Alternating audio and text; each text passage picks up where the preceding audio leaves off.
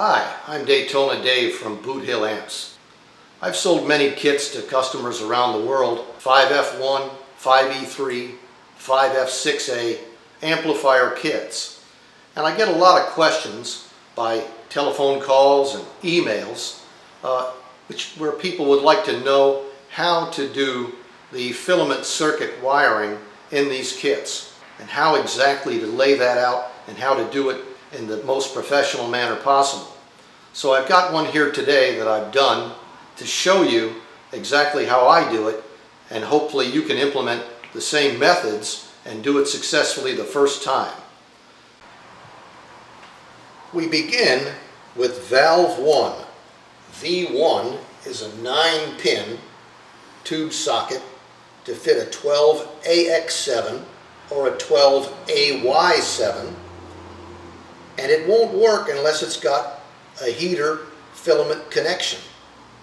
You've got 9 pins, 1, 2, 3, 4 and 5 should be tied together on one wire soldered across for your heater filament, and pin number 9 gets a wire as well. These are twisted pairs of wires. This is a pair of wires that's twisted together. As we move to V2, another 12AX7 9-pin socket, we also have number 4 and number 5 tied together with one solder joint and an additional wire coming off to meet the next tube down the line. Pin 9 on the back has 2 wires connected to it, soldered to it, and it goes down the line to the next tube. We call this the daisy chain. Now let's move down to the first power tube, V3. This is your 6V6 octal or 8-pin tube socket. You have a wire on pin 2 and another wire on pin 7. We move to the next one down, V4, same thing, a wire on pin 2 and a wire on pin 7 with another set of wires going up to the pilot light. Here is the pilot light, and another set of wires coming through this hole from the power transformer to put the energy into the system. The 6.3 volts of alternating current to power the system, and this is what heats all the tubes in the system. You've got 4 tubes and they all are connected through this wiring system. Now over here will go the rectifier tube, but it has its own separate heating system, so we needn't concern ourselves with that in this video. We're only going to talk about the heater filament circuit.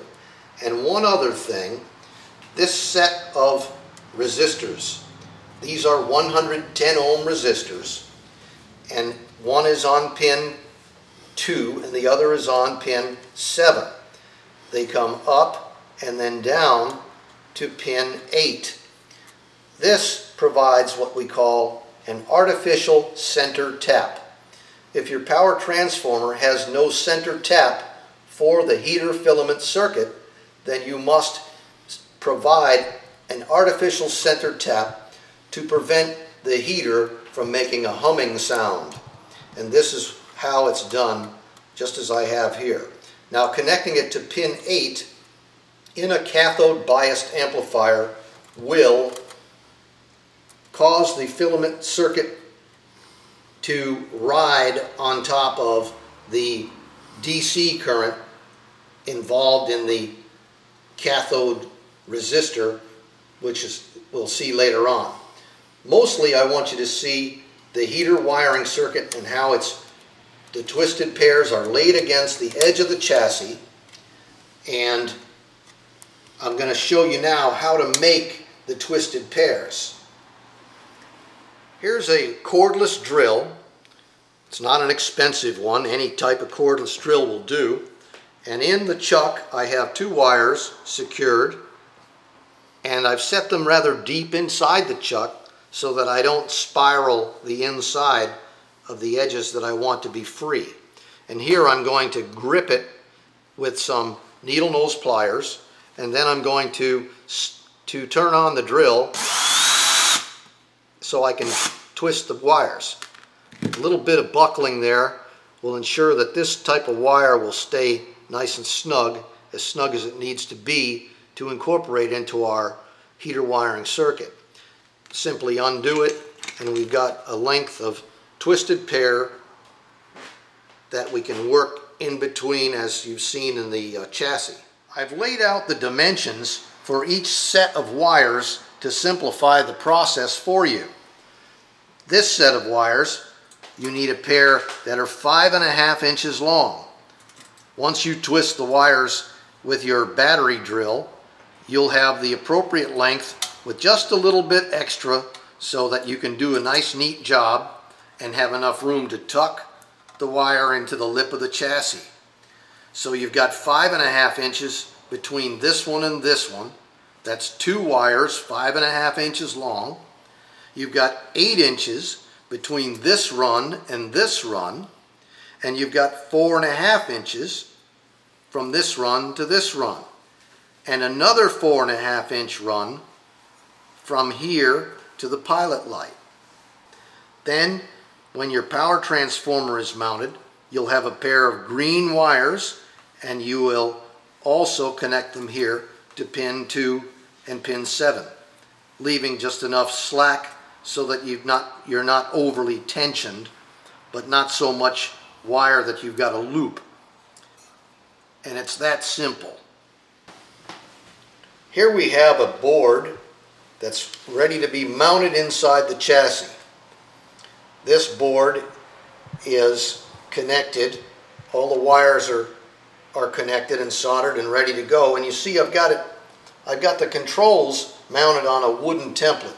You could use a cardboard template, but doing it on a template outside the chassis makes it easier than working and trying to solder inside the chassis. So you've got everything on the template. You simply remove the template by undoing the nuts and then install the whole system as one unit inside the chassis. Now you can't do that with your tube sockets because your tube sockets have to be mounted in place already. But you can do this to save a lot of trouble and aggravation from trying to solder inside the chassis. This way you can be assured of better solder joints. Now once we get the board installed, then the wires will be connected to their appropriate tube sockets. V1 will have 5 connections, and V2 will have 6, and the power tube will have a few over here, like so.